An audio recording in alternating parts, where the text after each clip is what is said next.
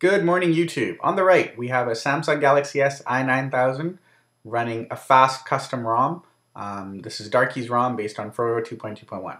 On the left, we have a fully stock Captivate.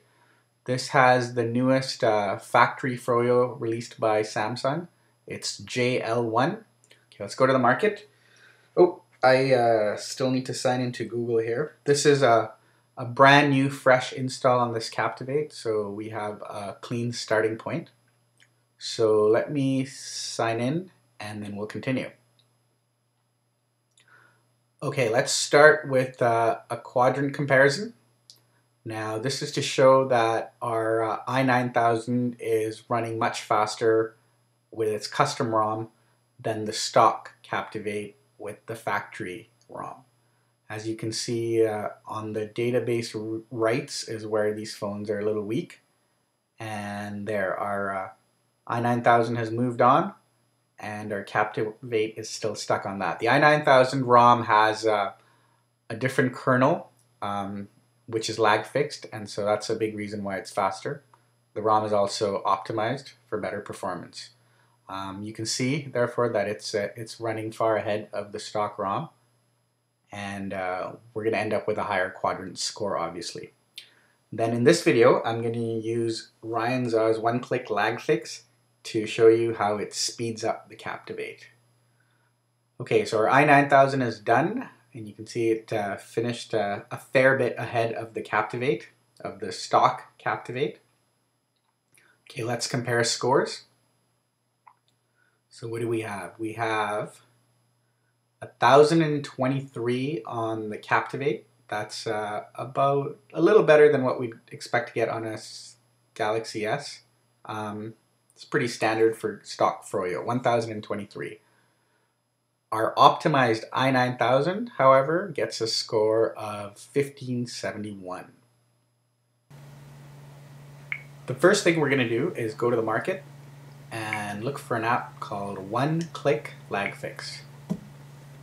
There it is, RyanZA's OCLF 2.0. So download this app and install it to your phone. Now to use this app, the phone needs to be rooted. We have a fully stock phone right now that has not been rooted yet. Okay, our app is installed. Let's open it.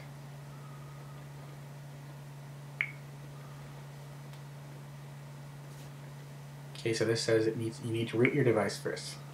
So each of these is a selection that we can make with this app. As you can see, only the green ones are available to us now, which is check free space.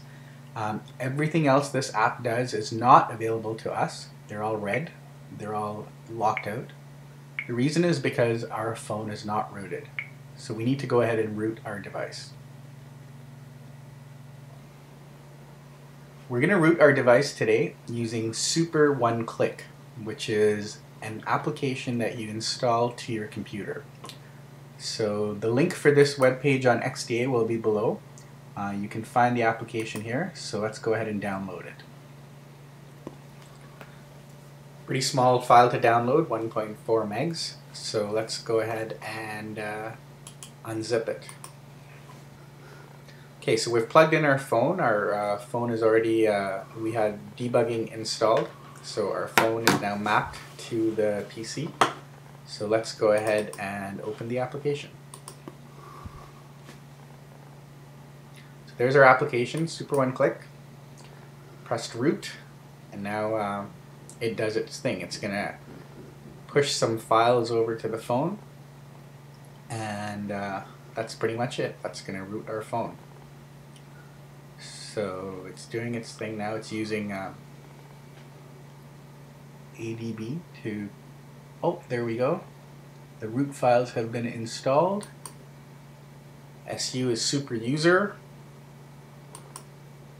There we go. Your device has been rooted. Excellent. Now we can, there's super user on our phone. We are rooted. So I've unplugged the phone now. We're rooted. And now I'm going to open one-click lag fix again. So here's our application. Excellent. It's asking for super user request. And now you can see we have some new options that have turned from red to green. The First thing we want to do now is install ext2 tools. So it's doing that. ext tools finished successfully. Now our next step should be enabled, which is one-click lag fix. Nice. Let's see, all these are green now. Perfect. It's looking good. So let's go ahead now and install the one-click lag fix.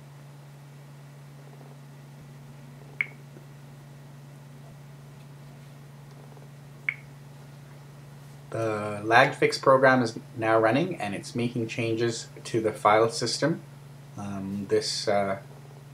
I've left the partition size at the default of 833 megs. So while it's making changes, it says here this could take a long time, so I am just going to forward through this part.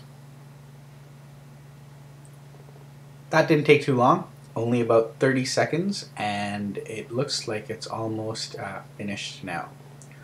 Keep in mind that if you're doing anything to the phone in the future, you can always undo the lag fix. It's a good thing to do. Oh, there we go. System will reboot in 5 seconds. Finished successfully. So if you're going to do a factory reset on this phone, it is important to remember that you should disable this lag fix. It's very easy to do from the menu of the application. Okay, let me get the other phone so we can do a comparison again.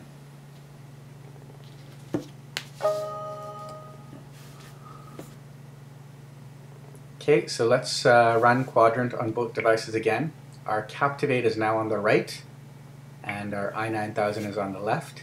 Now our Captivate should be faster. Okay, let's see. Oh, you can see right away that the Captivate is starting to inch ahead. Oh, there it's, yep, it's ahead for sure now. You can see that it's cruising compared to the i9000. When we ran this test at the beginning of this video, the i9000 was the one that was winning.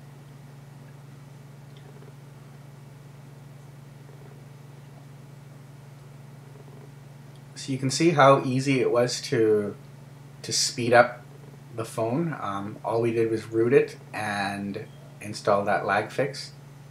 Pretty straightforward, pretty easy to do. And you can see the Captivate has already finished. And our i9000 now looks quite a bit slower. Let's see how they compare. Okay, i9000 is done. Let's compare scores. So we have a similar score with the i9000, but we have a much higher score now with the Captivate.